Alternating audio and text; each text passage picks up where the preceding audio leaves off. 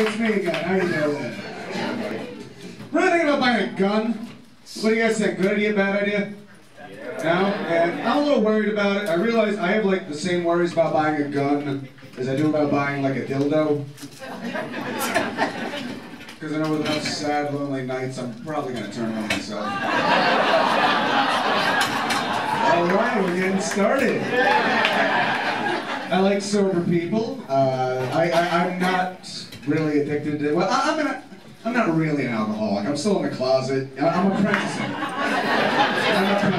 I'll be here next year, just very clean cut and yeah. There's my empty seat right there. I did quit smoking though. I smoked for 10 years and I quit smoking for my health.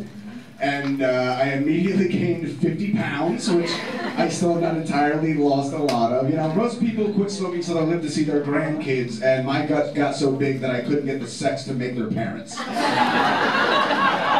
That's great. Now who will care for me when I'm old and tell me when I'm racist, you know? I think that is like the unsung role of grandchildren is to tell grandparents when they become racist. It happens to all of us. Life is long.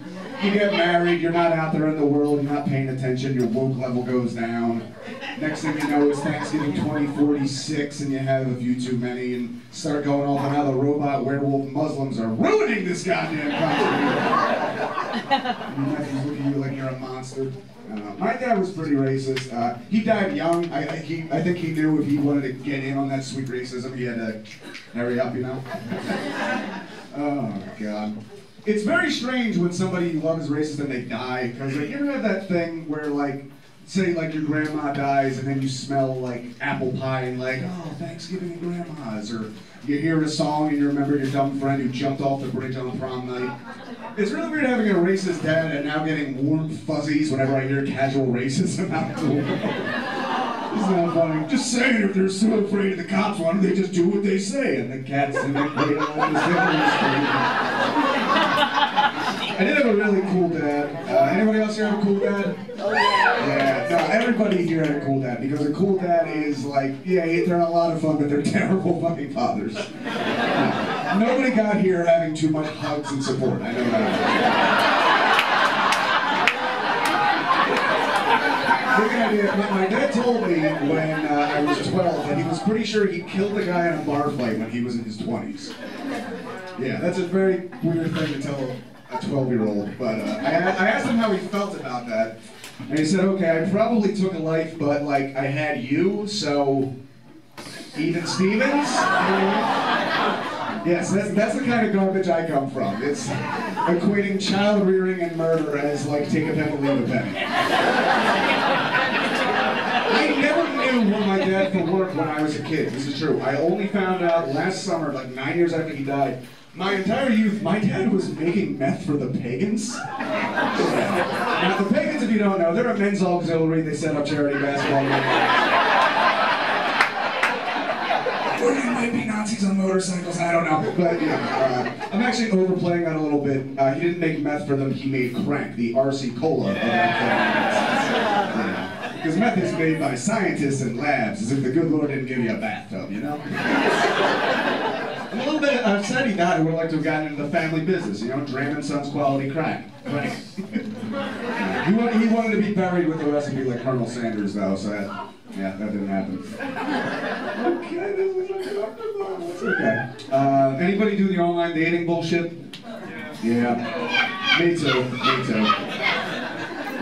I have to. I look like this. I need like state-of-the-art technology if I have any hope of getting laid. There are engineers working around the clock. I have a lot of trouble getting the photos just because, frankly, like, that's just not far enough away to hide all the damage.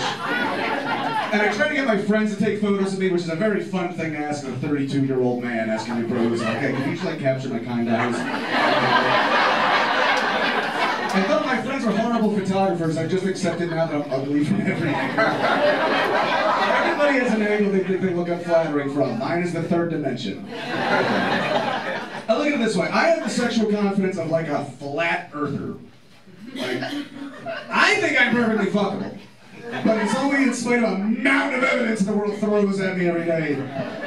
And a few unstable weirdos online help me keep the lie alive a little bit longer. doing a lot of dating, I realized that I do definitely have a type. I realized every girl I've ever dated has had two things in common. They have been bisexual, and they've had suicide attempt scars. So non-committal overall.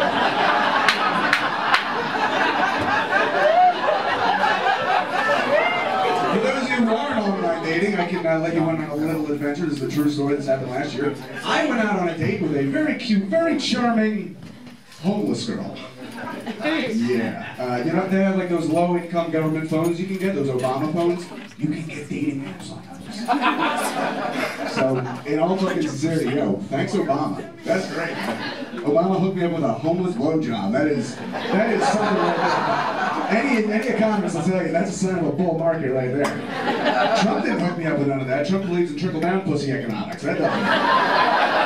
Wants to grab it all for himself, not give any back to the 99%.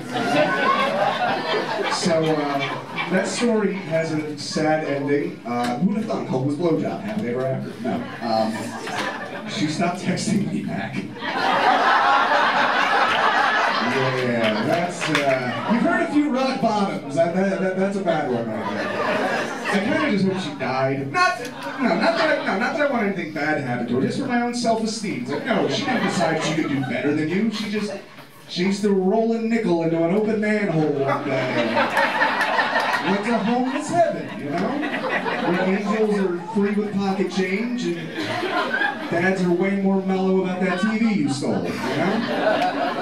Paradise, paradise. I did mention Trump back there, and I don't know what anyone's politics are here, but I do have a question that I've been thinking lately. Do you think Donald Trump has a big dick? I don't think that he is a big dick. Don't make big dicks you know what I'm doing. That's not fair. I think there's no way he has a big dick, because he's a very impulsive guy. He can't help himself. If he had a big one, it would be on the $5 bill by right. Not all at once either. You can't just slap a dick on a $5. Like just one pressing, suddenly you're like, what's that creeping in on the left? Before you know it, 3 months later, old on stage taking a fat one to the head for the second time.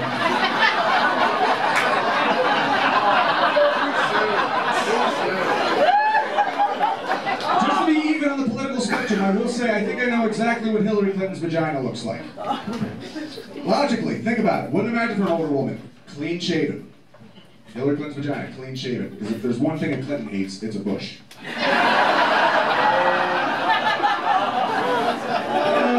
God. I love talking about genitals. Let's keep going. This seems good. This seems good. Anybody here circumcised? I'm circumcised. This is a thing. Round of applause if you're circumcised. Okay. Okay. By the way, I'm very glad none of the women are clapping. Not a big Somali crowd here tonight. It's a very serious issue tied to a dick joke. I'm sorry about that. I am circumcised, and I wish I wasn't, just because, like, there's sensitivity. I can't finish sometimes, you know, and it turns out it's because the head's supposed to be protected and not just rubbing against Devin for 30 years, you know? Just like a hobo's knapsack that's been drug across the desert floor.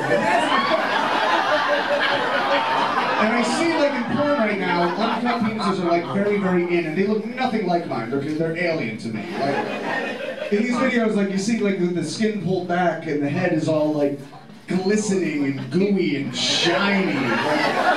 Like the sun beating off a dolphin as it leaps out of the sea. Not mine, no. The head of my thing is just discolored and callous, like...